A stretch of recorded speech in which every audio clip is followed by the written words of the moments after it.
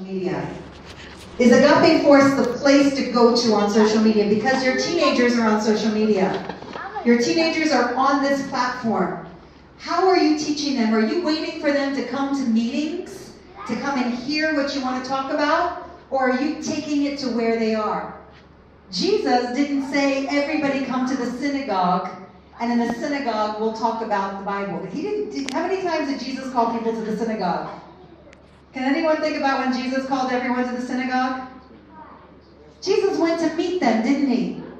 Jesus went to where the people were. So if Jesus went to where the people were, what are we supposed to do as ministers of the gospel? Go to where they are. Now, a lot of people have had a resistance against social media because they say things like, oh, there's pornography on social media. Oh, people use profanity. People curse people on social media. People gossip people on social media. How many of you have heard all of those things? And all those things are true. So what responsibility do we have as Christians? We have the responsibility to create a new content on the same platform. If people are using social media for pornography, for gossip, for all kinds of negative vices, what are you doing that's going to have a stronger influence than the influence that they're having? Or you just want to let them have what 78% of all people online have? And we just want to give it over to the world, or do we want to reclaim it? Agape Force, our teenagers, every single one of your teenagers are on these platforms. If 100% of us as adults are on the platform, then that means that likely 100% of our teenagers are also on the platform. Are we using Instagram, Twitter, all these different things to make a difference, or are we just letting it go and we're just calling them to come together for meetings? What are we doing? Are we taking advantage of the platform and the environment where our people are? So I want everyone to quickly get out your phone. Everyone get out your smartphone right now. Get out your smartphone. Now, are you on, is everyone on Instagram? Everyone, you've got to be on Instagram. If you're not on Instagram, you're not where the teenagers are. Instagram is where the young people are right now. That's where the things are happening. The young people don't go to Facebook. Your generation and the generation above you goes to Facebook. Your young people are not going to Facebook. They're going to Instagram. Then the people who are educated, the people that are college educated, they're the ones that are usually going to Twitter. Yeah. So you can look at the kind of where people are posting, where people are talking. The teenagers are on Instagram. They're on Snapchat. If you're not on Snapchat, if you're not on Instagram, I'm surprised nobody in this room mentioned Snapchat. That's where all your teenagers are. All your teenagers are taking pictures of themselves on Snapchat with different filters, putting little halos over their heads and all this kinds of stuff. That's where they are. They're on Snapchat.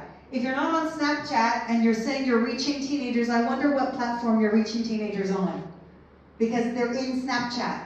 So where are you? If your teenagers are there, where are you?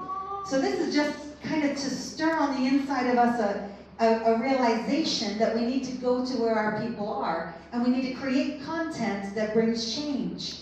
Now, I'm not saying you go to social media and you start preaching and preaching and preaching. No, you can, and it will be effective.